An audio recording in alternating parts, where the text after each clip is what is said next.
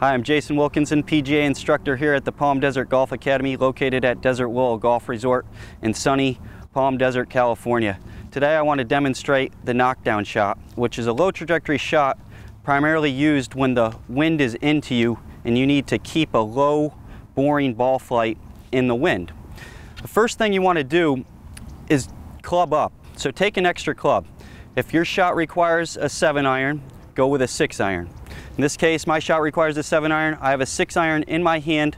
And the reason for that is I'm going to use a 3/4 swing and choke down 1 inch to 2 inches on the shaft of the club here. Secondly, I want to position the ball back of center in my stance. You'll notice it's positioned slightly back of center and the shaft is leaning slightly left. And that's perfectly fine.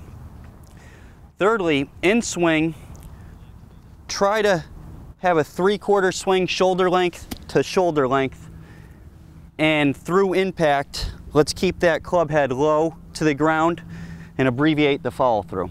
Let me demonstrate.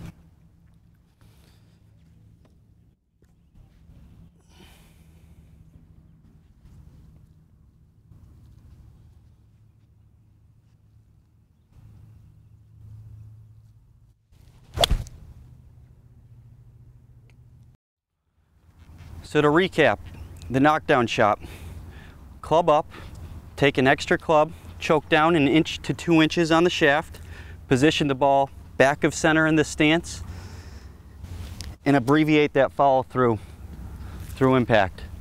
For more information, come see us at the Palm Desert Golf Academy or visit us online at palmdesertgolfacademy.com. Thank you.